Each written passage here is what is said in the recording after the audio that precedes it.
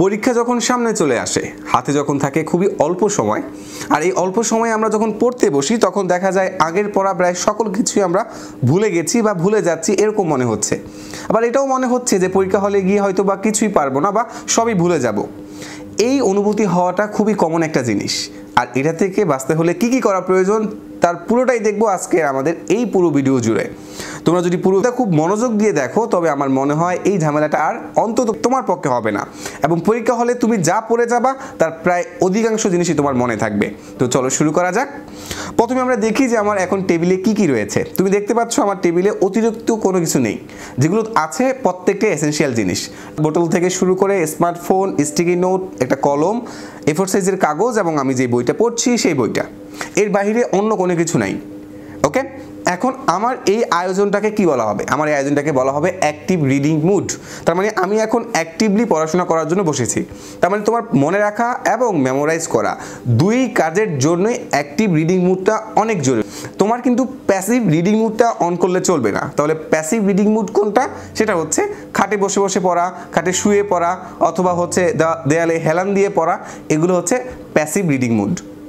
এরপরে যেই টেকনিকটা সেটা হচ্ছে তুমি যখন কোনো একটা পড়া পড়ছো, তোমার মনে কোনো নেমোনিক বা ছন্দ চলে আসলো, সাথে সাথে সেই জিনিসটা বইয়ের সাইডেই তুমি লিখে রাখবা।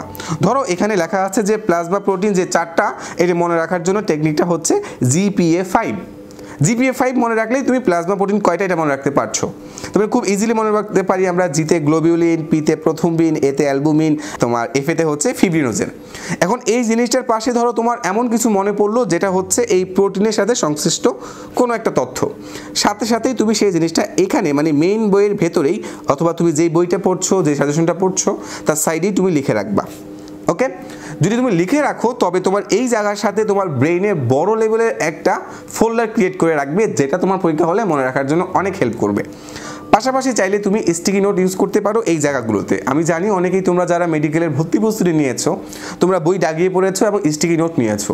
এখন এই শেষ সময় যদি তোমার কোনো কিছু মনে রাখার প্রয়োজন হয় বা মেমোরাইজ করার প্রয়োজন হয়, বইতে লেখার একটা অভ্যাস তুমি করতে পারো। এবার আমরা আসি রিকল করার ক্ষেত্রে কি করা যেতে পারে, মানে মনে রাখার জন্য কি করতে পারি। ধরো আমি গত 3 দিন আগে একটা পড়া পড়লাম, এখন ওই সময় আমার ব্রেনটা যদি একদম 100% অ্যাক্টিভ থাকতো, তখন তো আজকে আমি যদি মনে করা ট্রাই করতাম আমি অবশ্যই মনে করতে পারতাম। তাহলে ব্রেনকে 100% অ্যাক্টিভ করা যায় কি করে? সেটা হচ্ছে ব্রেইনে যে খাদ্য সেটাকে ব্রেনকে দেওয়া। তা ব্রেনের খাদ্যটা কি?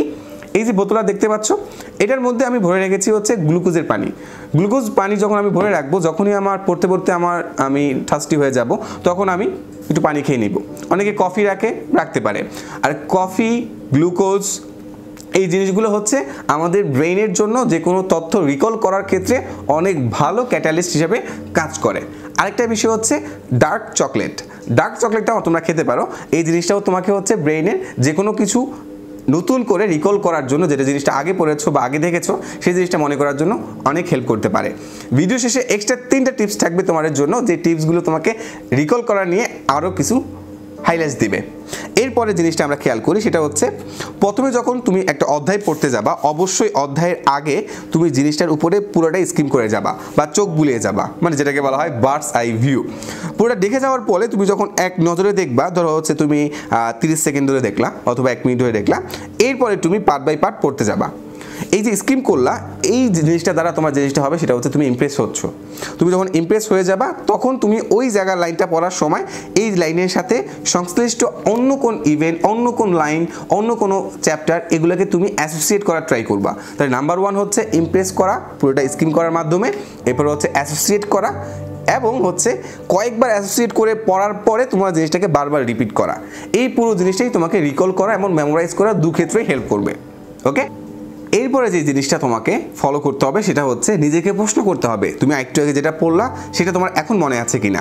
আর এটা মনে রাখার জন্য যে জিনিসটা করতে পারো, হয়তোবা যদি কোনো বইতে প্রশ্ন এবং উত্তর আকারে দেওয়া থাকে তবে হয়তোবা খুব ইজিলি করা যায়। যেমন হচ্ছে আমাদের অ্যান্টিভাইরাসে লেখা আছে যে কোটি দেশে কশরুকা কতটি, তো এখানে উত্তর হচ্ছে 5টি। এটা এখানে প্রশ্ন এবং উত্তর আকারে দেওয়া আছে, বাট বইতে তো তোমার এরকম প্রশ্ন উত্তর আকারে দেওয়া নেই।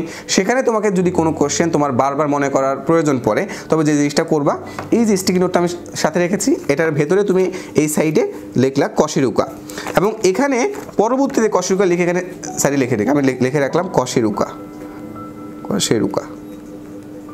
এরকম করে অনেকগুলো টপিক যখন লিখে রাখবা, তোমার আধা ঘন্টা পড়ার পরে তুমি এবার আবার এই কাগজটা নেবা, নেওয়ার পরে এই পেজে তুমি কশিকা রিলেটেড আর যা যা জিনিস জানো সেই জিনিসটা না দেখে লেখা ট্রাই করবা। এই যে নিজের কাছে নিজে প্রশ্ন করে নিজে উত্তর নেওয়া, এইটা আমাদের মেমোরাইজিং পার্টে এবং রিকল করার পার্টে অনেক বেশি হেল্প করে। তো আশা করব তোমরা এই জিনিসটা করবা। এখন স্মার্টফোনটা কেন এখানে রাখলাম? স্মার্টফোনটা পাশে রাখার অন্যতম মেইন কারণ হচ্ছে তোমাকে দেখানো যে যখন তুমি পড়তে বসবা তখন মূলত স্মার্টফোনটাকে সুন্দর করে কোন মুড চলে আসলো, restart and shutdown, power of. যখনই পড়তে বসবা এই জিনিসটাকে পাওয়ার অফ করে বসো, তোমার মেমোরাইজ করার ক্ষমতা এমনিই বেড়ে যাবে। কারণ এই জিনিসটা নোটিফিকেশন তোমার মেমোরাইজ করার ক্ষেত্রে তোমার কনসেন্ট্রেশনটাকে ব্রেক করবে, আর এই কনসেন্ট্রেশন ব্রেকটাই হচ্ছে তোমার মেমোরাইজ করার পথে অন্যতম বড় বাধা।